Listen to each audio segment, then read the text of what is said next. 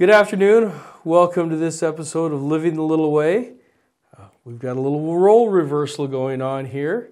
This is our, what did we say, 95th episode? 95th episode. 95th episode of Living the Little Way, and this will be Father Kevin's last episode with us.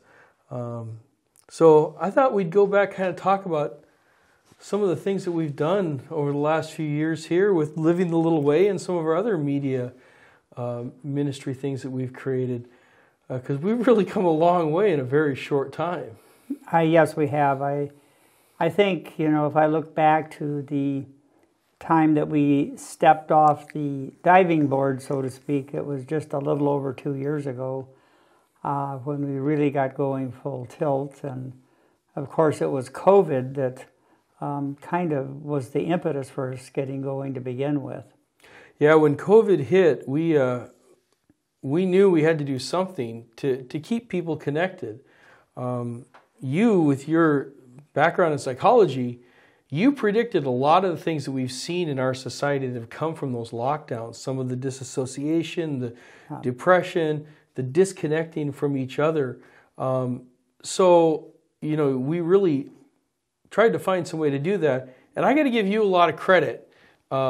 Because you were very forward-thinking in that, because we really hadn't done anything like this before. No, we really hadn't. I remember that very first Mass that we streamed, and it was on an iPhone, and we didn't even have, as I recall, a tripod that first session, and we had to go out and locate one, and every little advance we made, we felt like we were on top of the world. Right. Wow, this is so different than it was before. And now you look back, and it was almost like, just very, very good things, but very primitive in the technology we had available. As the editor, I look back at some of those early pieces we did, and I just kind of cringed at the quality compared to what we have now because of the equipment we have. But what I've realized as I've been going back through some of these old episodes and some of the old pieces we did, the quality really wasn't the point. The quality of the content that we did was so timely, and you could really see the Holy Spirit working through the things that we did, how timely they became in helping people get through that. And I think even now, once we started The Little Way, that was a big step for us. We're going to do a weekly production, which means you have to have a weekly schedule to get this stuff done. And it was not, at first I think it was kind of daunting because we were thinking, okay, what are we going to do? What subjects are we going to broach? And then we listed 5, 10, 15 that were on top of our list. And then we said, well, now what? But it seemed like the Holy Spirit was always at work, giving us one idea after the next about what we could be doing. Indeed. And the feedback that we received from people with other ideas of, well, I'd like to know more about this, I'd like to know more about that. A lot of that's what led to us making the shift in format to where we now have the apologetic question. Yep. And using this as an opportunity to kind of talk about some of those tenets of our faith that maybe we don't think about. Talk a little bit about the value you see in that. Well, I think that the more you have exposure to what our faith is about and what our faith holds dear to us, the more exposure you have to the Eucharist, the more exposure you have to the various ministries that have been kicked off by being involved, the better off you are. And so every little step that we took added something new. And as I look back on it, I am amazed at not only the content, but also the quality of the production, that the way you can eradicate mistakes, the way that you can weave things in and out. And it's just a seamless process. And I think that there are a lot of people that have come to rely on that weekly catechetical piece that we do And in addition to that, the various other longer productions that we've made over the course of the last 3 years. So, and, we always talk about meeting people where they are. And, there's a real reality that we spend a lot of time on our phones and on our devices. Why not channel that? Right, exactly. More than we should probably, but if that's where people are, that's where you're going to reach them. It's the same technology that can bring very bad things into our life, and also the same technology that brings very good things. And so I think we have to be focusing on the fact that if Christ were evangelizing today, he'd probably be using YouTube. He'd build the individual relationships, but he'd still use YouTube. I remember I was talking about this program with my father the other day, and he said, well, yeah, what was the name of that guy that was on TV all the time when I was a kid?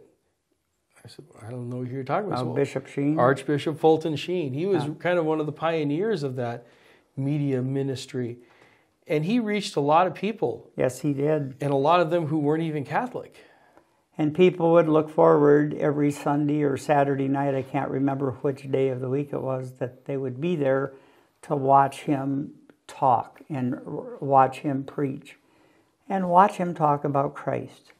One of the things that I've noticed is that our young people, when they've been on these programs, and they've been on a lot of them, bring a dimension to it that you don't always find in productions of this type. They prove to us, that, wait a second, they really do know their faith, and they do practice their faith, and that they do stand up and are counted. And I think when older people see that, it makes them stand back and say, well, yeah, this is worth it.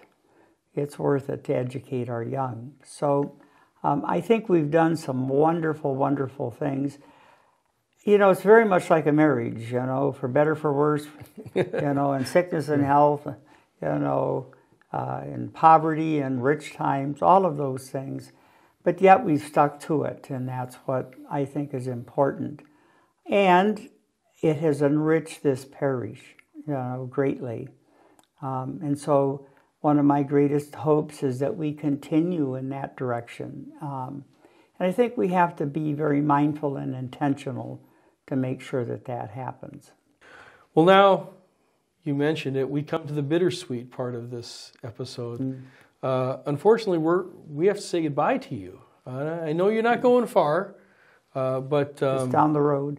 Really, you're not ever saying goodbye to anybody. That old saying, it's not goodbye, it's so long, or adios, or that type of thing. But that's really what it is. I remember when I came from St. Nicholas up here to St. Therese, it was hard for me at first to get used to the east side. I'd never lived here.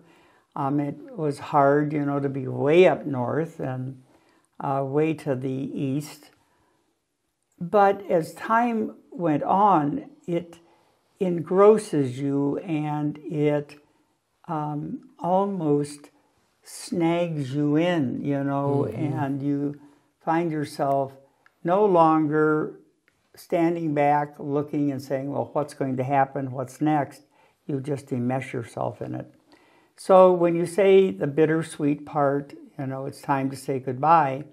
Well, yes, it's time to say you're going on to a different ministry, and different priests will now be here in this parish doing God's work as well. And, that's the important thing. It's if I'm here, or if Father King or Father Cowles or Father Ronick are here, it's the same liturgy. It's the same belief in the Trinity and in the dual nature of Christ's personality. It's about the mystery of salvation and the Eucharist.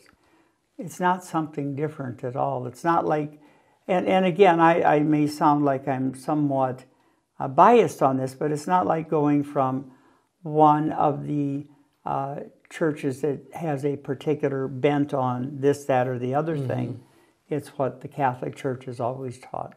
Right. And I think that's the most important message that people need to remember is, yes, we're going to miss you, but Jesus is still in that tabernacle. And it's not about Father Odell. It's about Jesus Christ. And it's about how I can, you can, all of us can be better ministers of how we communicate about him to others.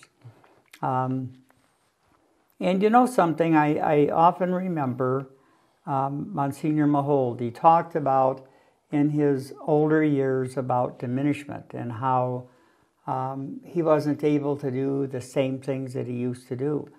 But I think until the very day that he died, the very day that Monsignor Doyle died, the very day that Monsignor McEnany died, they were all preaching about Christ in one way or another. So that's hopefully what all of us are going to do. Right up to the day we die, preach about Jesus Christ. Well, Father, thank you for the last 6 years. You've been a wonderful mentor to me personally. You've been a wonderful shepherd for this parish. And I can truly say you've left all of us, not just the parish, but all of us personally better than you found us. Well, I thank you for saying that. And, you know, the situation on my part is probably much more intense than the touch you guys have had on me. And you know, that's I really what it's all about is that we love each other. That doesn't mean we always get along with each other. It means that we are all in this together, and that at the end of the day, no matter what may have not gone right, we're, oh, I'm sorry for this, or please forgive me for that, and we move forward. So I thank all of you. I thank you, Thane, and you, Joanne, for all of the many things you've done for me. I also thank all of the other people that have worked here, you know, that have been part of this ministry. And most of all, I thank the people of St. Therese.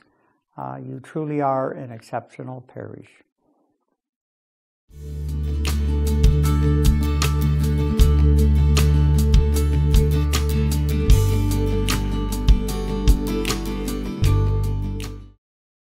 I got a question for you today, Father Odell.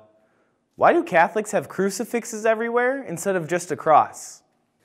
Well, the crucifix represents Jesus Christ crucified.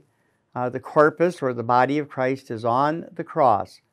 It reminds us of Christ's great sacrifice of suffering. A cross that's empty reminds us of the resurrection, that Jesus Christ is now risen. So in reality, you know, both are good manifestations of certain mysteries that we hold dear in our Catholic faith.